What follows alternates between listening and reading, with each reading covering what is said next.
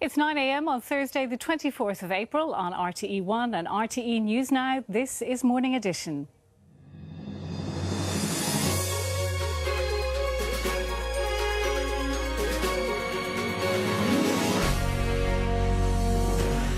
Well, Siobhán Maguire from the Sunday Times and Breda Brown from Unique Media join me now in studio. And if we turn first of all to the issue of the water charges, because not everyone is going to have a water meter before the end of the year. They're not. The charges are coming into action from October, but we're not going to pay until January. So a lot of people will be aware that they have started rolling out the actual meters in various parts of the country. So over the past few days, we have seen, though, protests and blockades erected in Cork, where anti-water charge individuals are just not letting the workers come in to put in and install the charges. So this has actually spread now to Dublin as well in the past couple of days. So it will be interesting to see how it pans out. But I think, you know, at the end of the day, it's pretty much a done deal. It is actually going to happen. And in some of the coverage today, it mentions that if you don't let the installers into your property or into your particular area, you're going to face a fine of €5,000 and potentially 3 months in jail. So again, I think it may become a cause, let's say, for some people. And that's the Department of the Environment saying that anyone who is disrupting the meter installations can either be fined or jailed on this issue. And Irish Water confirmed that work had stopped at the Cork site yesterday. Siobhán, it does seem that the residents there were really mounting They a were. blockade. I mean, it was a very small group who staged the protest. They seem to most definitely have gotten their message across.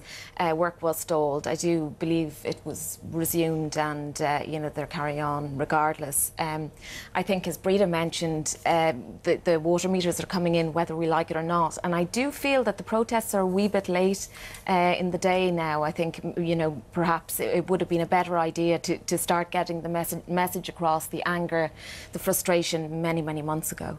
Well, I suppose the other big issue in the papers today is the teachers' conferences, but we're not really discussing the main issues that we should be discussing at the conferences. We're discussing other issues. Not at all. I think the main issues have been totally lost because everything has been marred by infighting, by rowing, by claims of online bullying, by death threats. So all of these issues are going on around the actual topics that we're supposed to be discussing. So, I mean, from a parent's perspective who are looking at these individuals engaging in this behaviour, you sort of have to wonder, are these people teaching my children? From a children's perspective, you know, they're looking, going, God, that's my teacher. So, I mean, the next time a child is disruptive in class, you know, they could turn around and sort of go, well, actually, we saw you doing exactly the same thing at your own conference. So really, they should be leading a little bit more by example. Well, I tell you, let's have a listen to the General Secretary of the ASTI in relation to the threat made against him. ASTI Fight Back say Pat King is attempting to smear them. Not aware of any post containing a death threat, they say there was a comment which asked how he could look his grandchildren in the eye. Immediately that was made known to us, I got straight on to my other moderators and I said, look, check the website, check the Facebook page for any offensive material, take it down and make a statement. The following day, we made a statement that we do not accept any personal attacks.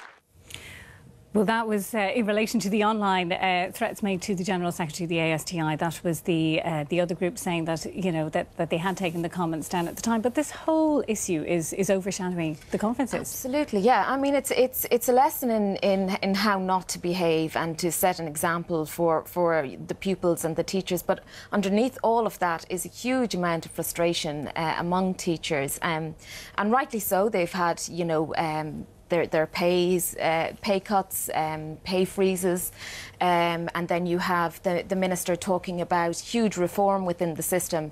But on the other side of the coin is that you can look at teachers and go, well, they have fantastic holidays, you know, they have kind of shorter working days than most, and also the system itself, the junior cert system, for example, is in serious need of reform. I mean, it's going on, what, about 40 years now, and what the Minister is proposing, changes to applied maths, changes to introducing practical exams in the sciences, that all makes really good sense. PE as a subject, I mean, that all sounds like good stuff. So you would kind of wonder or question why there's such a huge amount of opposition to it. And there is a huge element in relation to reputation management, as you say. What impact is this going to have on the perception of these particular unions? And it's not going to end there, because ASTI members will find out today the result of their ballot on further industrial action, you know. So I also, on another point, and Siobhán might disagree with me on this, but I think they get a disproportionate amount of media coverage. I really do. These, particular conferences that take place. I think that's down to the fact that it happens over the Easter period, where it's actually quieter in the news cycle. There's not as much going on. The Dáil is closed. The courts are closed. So, I mean, the papers all week have just been literally double and triple page spreads in terms of the content.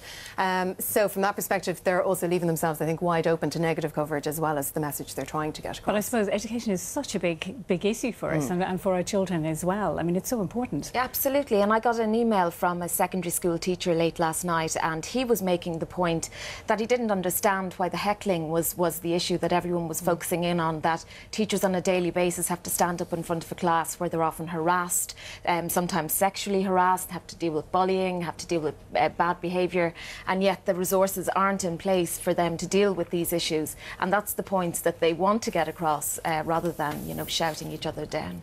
Now, another story, Breda, you've been looking at is the crackdown on dole cheats. And Minister Burton has been talking about this morning as well. So it is, and it's quite interesting. A man who was claiming the dole, which is means tested, as we know, turns out he actually had €400,000 in his bank account.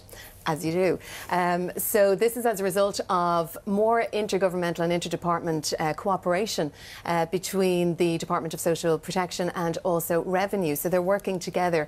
And what they did in this case was sort of asked Revenue for a list of people who were paying dirt tax. So when Revenue sent over that list, they were able to cross-match and see who actually did have lump sums in their bank account that weren't being declared.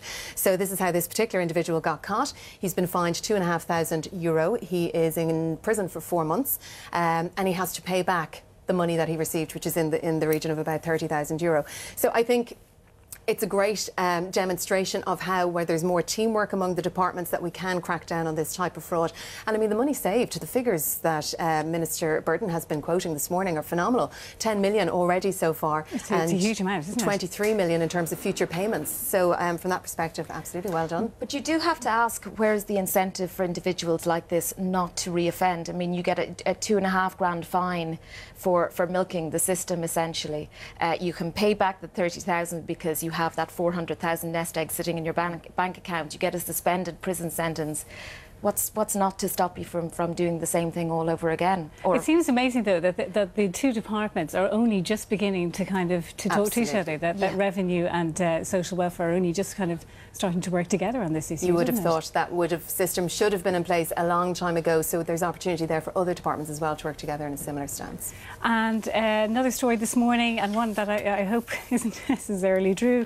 Academic brands Brian Boru War as a myth. This is a story, Siobhán, that you've been looking at. This story in relation to the Battle of Clontarf. That's right. There's Dr. Moira Nimweni from Oxford University has claimed in a new book that the Battle of Clontarf was fabricated. The story essentially is based on the Siege of Troy.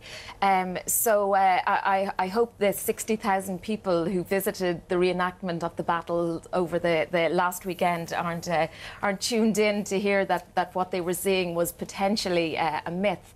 But she's, I mean... It's a very interesting slant on it, though, isn't it? That it's based on the Siege of Troy. It's such an important historical day in Irish history, in ancient Irish history. Absolutely. And, you can draw parallels between the two battles, and, it was an awfully long time ago, so who's to say she's wrong? Back that far. Well, exactly, yeah. But I think it's nicer to think that it did actually happen, and, he was successfully defeated 7,000 Vikings with just an army of 4,600 or whatever it was. Indeed. Well, Siobhán and Breda, thank you both very much indeed for joining us this morning. And now it's over to Dave for the sports news. Okay, thank you.